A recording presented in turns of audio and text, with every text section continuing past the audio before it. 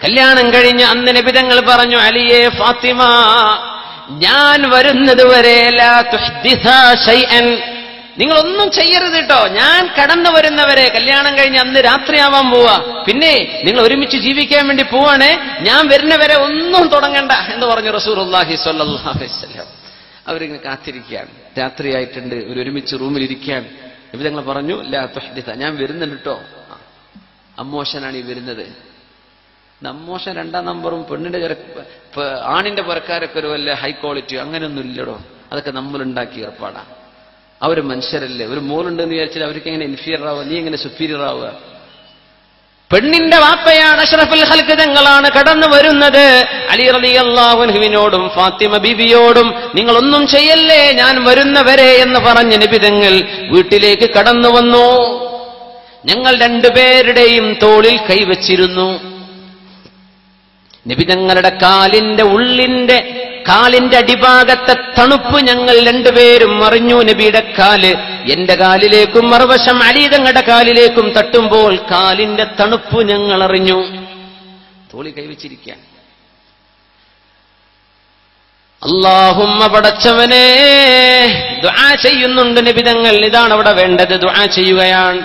അല്ലാഹുവേ, ഇന്ന അലിയൻ ലഅഹബ്ബുന്നാസി ഇലയ്യ, അല്ലാഹുവേ, അലി എനിക്ക് ഏറ്റവും ഇഷ്ടപ്പെട്ടവനാണ്. അല്ലാഹ്, എനിക്ക് ഏറ്റവും ഇഷ്ടപ്പെട്ടവരാണ്. അതുകൊണ്ട് അലിയെ നീ തൃപ്തിപ്പെടണം പടച്ചവനെ. വഇന്ന ഫാത്തിമ, ഫാത്തിമ ബീവി എന്റെ മക്കളിൽ എനിക്ക് ഏറ്റവും ഇഷ്ടപ്പെട്ടവളാണ്. അല്ലാഹ്, ഫാത്തിമയെ നീയും ഇഷ്ടപ്പെടണേ. ആദ്യത്തെ ദുആ. അലിയെ, നിങ്ങൾ കൈതരൂ, ഫാത്തിമയുടെ കൈപിടിച്ചേക്കണം. രണ്ടുപേരും കാവൽ ചോദിച്ചേക്കണം, അല്ലാഹുവിനോട് കാവൽ ചോദിച്ചേക്കണം. അതുകൊണ്ട് അലിയെ, നിങ്ങൾ എഴുന്നേറ്റ് നിന്ന് ഫാത്തിമയുടെ തലയിൽ കൈവെക്കൂ, നിങ്ങളുടെ വലത് കൈ. ഞാൻ പറയുന്ന വാക്കുകൾ നിങ്ങൾ ചൊല്ലിയേക്കണം. ഞാൻ ചൊല്ലാം നബിയെ. ഫസ്റ്റ് നൈറ്റ് ആണ് കാണുന്നതേ. കൈവെക്കാൻ വേണ്ടി പറഞ്ഞു തലയിൽ.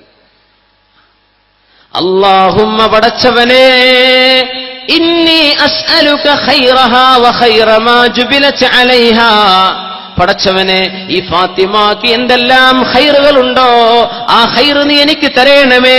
അവരിലൂടെ എന്തെല്ലാം ഖൈറുകൾ വരുമോ ആ ഖൈറുകളും എനിക്ക് തരേണമേ. വഅഊദു ബിക മിൻ ശർരിഹാ വ ശർരി മാ ജുബിലത് അലൈഹാ, അവരിൽ നിന്ന് എന്തെങ്കിലും ഷർറുണ്ടാകുമെങ്കിൽ നീ ഞങ്ങളെ കാക്കണേ.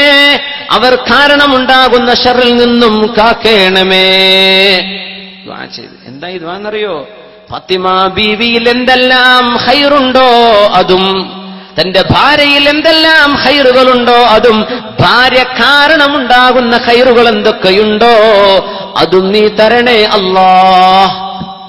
പിന്നെ ഇവളിൽ എന്തെങ്കിലും ഷർറുണ്ടെങ്കിൽ, അവൾ എന്നെ നാവിന് ലൈസൻസ് ഇല്ലാത്ത പെണ്ണാണ് ഇവന്റെ ഭാര്യയെങ്കിൽ, പടച്ചവനെ, ഇവളുടെ നാവ് കാരണം എന്റെ കുടുംബത്തിൽ ഞാൻ അനുഭവിക്കേണ്ടി വരുന്ന ദുരിതം അത് വരാതെ കാക്കേണമേ. വശർരി മാ ജുബിലത് അലൈഹാ, ഇവൾ ഫിത്നയും ഫസാദും പരത്തിയിട്ട് എന്റെ കുടുംബം കലക്കുന്ന അവസ്ഥ എന്റെ പെണ്ണിൽ നിന്നുണ്ടാകരുതേ പടച്ചവനെ എന്ന് ചെറുപ്പക്കാരാ നമ്മൾ ദുആ ചെയ്യുമ്പോ അതാണ് ഈ ദുആഇന്റെ അർത്ഥം.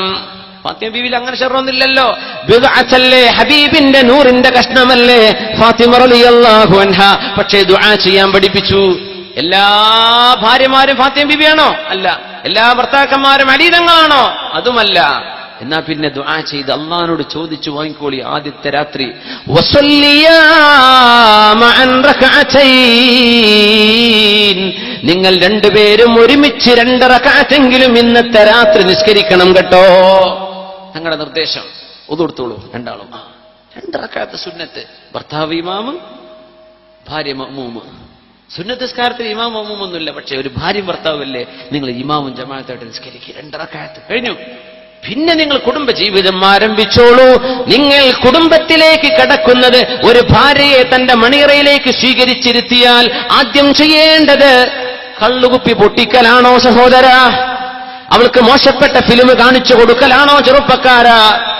അവരുടെ കയ്യിൽ തലവെച്ച് ദുആ ചെയ്യാനല്ലേ അല്ലാഹുവിന്റെ റസൂല് പറഞ്ഞത്. اللهم إني أسألك خيرها وخير ما جبلت عليها وأعوذ بك من شرها وشر ما جبلت عليها. എന്നിട്ട് രണ്ടുപേരും വുളു എടുത്ത് 2 റക്അത്ത് നിസ്കരിച്ചാൽ നിങ്ങളുടെ ജീവിതം സന്തോഷമായില്ലേ? ആ മോളിലൂടെയല്ലേ ഹസൻ ഹുസൈൻ എന്ന 2 പൊന്നുമക്കൾ ജനിച്ചത്? ആ മക്കളിലൂടെയല്ലേ ഇന്ന് ലോകത്തുള്ള സർവ്വ തങ്ങന്മാരും സയ്യിദന്മാരും കടന്നു വരുന്നത്? ഈ ഫാത്തിമ ബീവിയുടെ ചോരയിലൂടെയല്ലേ? ഖൈറഹാ വഖൈറ മാ ജുബിലത അലൈഹാ. ഫാത്തിമ ബീവിയിലൂടെ ഉണ്ടാകാൻ പോകുന്ന ഖൈറും അവരിൽ ഉള്ള ഖൈറും എനിക്ക് തരയണമേ എന്ന് ദുആ ചെയ്ത ആദ്യത്തെ ദുആഇന്റെ ഫലമാണ് ഇന്ന് ലോകത്തുള്ള തങ്ങന്മാർ സയ്യിദന്മാർ ഹസൻ ഹുസൈൻ റളിയല്ലാഹു അൻഹുമയുടെ പരമ്പരയിലൂടെ വരുന്നവരല്ലയോ റസൂലിന്റെ മക്കൾ, നബി തങ്ങളുടെ പേരക്കുട്ടികൾ. ആൺമക്കളുടെ വന്നാലേ സാധാരണഗതി പരമ്പര നിലനിൽക്കുള്ളൂ. അള്ളാഹിന്റെ റസൂലിന്റെ വിഷയത്തിൽ ഇത് ബാധകമല്ല.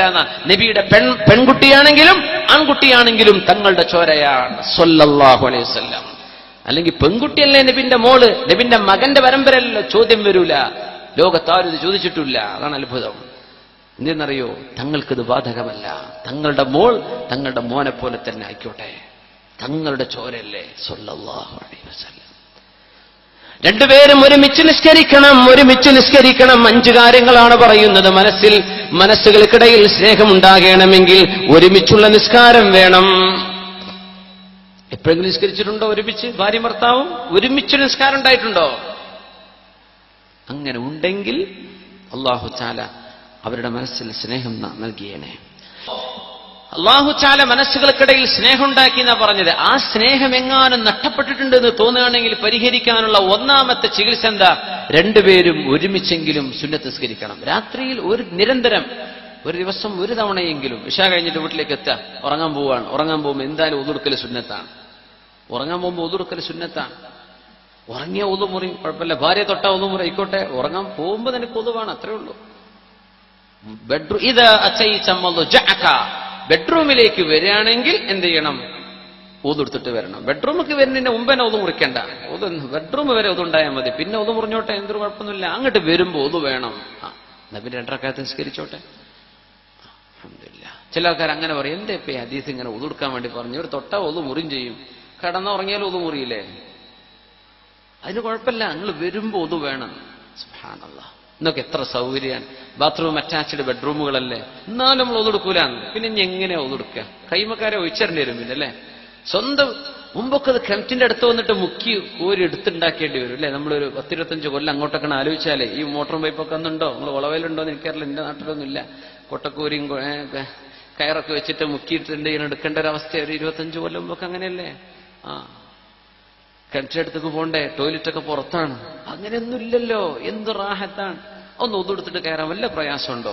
നമ്മുടെ സ്വന്തം റൂമിൽ സൗകര്യമില്ലേ? അല്ലാഹ് ചോദിച്ചാൽ ഞങ്ങൾ എന്താ പറയാ? എന്റെ റസൂൽ നിങ്ങളോട് പറഞ്ഞിട്ടില്ലേ നിങ്ങളൊന്ന് ഒതുടുത്തിട്ട് വരണട്ടോ ബെഡ്റൂമിൽ ഉറങ്ങാൻ വരുമ്പോഴും? നിങ്ങൾ എന്തെടുക്കാൻ? അല്ലാഹ് വെള്ളമില്ലായിരുന്നു. എന്ത് വെള്ളമില്ലായിരുന്നു? സ്വന്തം റൂമിൽ തന്നെ വെള്ളമില്ലേ? എന്തുകൊണ്ട് ചെയ്തില്ല എന്ന് അല്ലാഹ് ചോദിക്കുമ്പോൾ ഒരു കാരണം നിങ്ങൾ കണ്ടുവച്ചേക്ക്.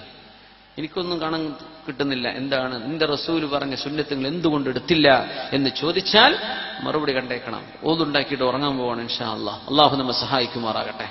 അല്ലാഹു നമ്മെ സഹായിക്കട്ടെ. ഇതെല്ലാവർക്കും കല്യാണം കഴിച്ചവർക്കും കഴിക്കാത്തവർക്കൊക്കെ ഒതുടുത്തിട്ട് പോകണം എന്ത് ചെയ്യാൻ? ഉറങ്ങാൻ പോകാൻ. 2 ഖിറാഅത്തുൽ ഖുർആനി മഅൻ. ഒരുമിച്ച് നിങ്ങൾ ഒരൽപ്പനേരെങ്കിലും ഖുർആൻ ഓതണം. രണ്ടാമത്തെ ചികിത്സ അതാണ്. മനസ്സ് നമ്മൾ യോജിക്കണം, യോജിച്ചു പോകണമെന്ന് താല്പര്യമുണ്ട്, പക്ഷെ എന്തോ മനസ്സ് നമ്മൾ യോജിക്കണില്ല. രണ്ടാമത്തെ ചികിത്സ ഒരു അല്പമെങ്കിലും വലൗ റുബ്അ സഫ്ഹത്തിൻ, ഒരു പേജിന്റെ 4 വരി ഒപ്പോത്. രണ്ടുപേരും മുസാഫ് എടുത്തിട്ട് രണ്ടുപേരും ഒരുമിച്ചിരിക്കാം.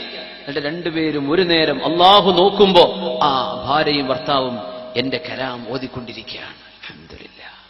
ഭാര്യയും ഭർത്താവും എനിക്ക് വേണ്ടി തക്ബീർ ചൊല്ലി നിസ്കരിച്ചുകൊണ്ടിരിക്കുകയാണ്. രണ്ടുപേരുടെയും മനസ്സ് അള്ളാഹുവിലേക്ക്. പിന്നെ റബ്ബിന്റെ സഹായം ഇറങ്ങി വരും. ഇതാണ് വിഷയം. രണ്ടുപേരും ഒരുമിച്ച്, ഒരാൾ സീരിയൽ ഒരാൾ ഖുർആൻ, അതല്ല, എല്ലാം പൂട്ടിച്ചിട്ട് നമ്മൾ ഖുർആൻ ഓതാൻ രണ്ടുപേരും. ഒരു പേജ്, അര പേജ്, 4 വരിയെങ്കിലും ഒരു ദിവസം ഓതണം ഇത്തരക്കാർ. അല്ലാത്തവർക്കും ചെയ്യട്ടോ. കുടുംബത്തിൽ പ്രശ്നമുള്ളവർക്കുള്ള പരിഹാരം കൂടെ പറഞ്ഞു തരാണ്. അല്ലാത്തവർ ചെയ്താൽ ജീവിതത്തിൽ സന്തോഷം ഉണ്ടാവുള്ളൂ. അള്ളാഹു സഹായിക്കുമാറാകട്ടെ. صلوا على النبي محمد وآله اللهم صل على سيدنا محمد وعلى آل سيدنا محمد وبارك وسلم عليه. اللهم صل على سيدنا محمد وعلى آل سيدنا محمد وبارك وسلم عليه.